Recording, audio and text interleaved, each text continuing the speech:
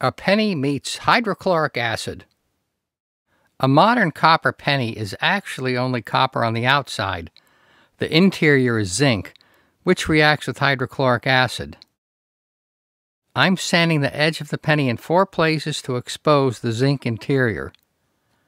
By weight, the penny is 2.5% copper and 97.5% zinc. I put the penny in the glass with a mirror underneath to make it easy to film what's going on.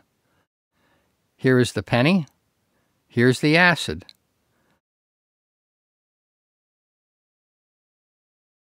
The zinc and the acid react instantly. The bubbles are hydrogen.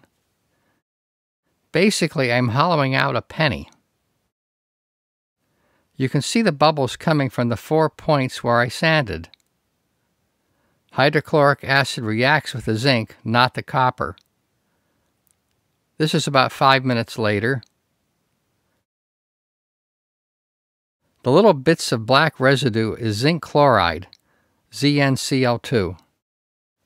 I let it sit for about an hour, then rinsed it all. These holes are where I sanded the copper and where the acid ate away the zinc. If I pry this apart with a knife, you'll see what's left of the penny, a thin copper foil with Abe Lincoln.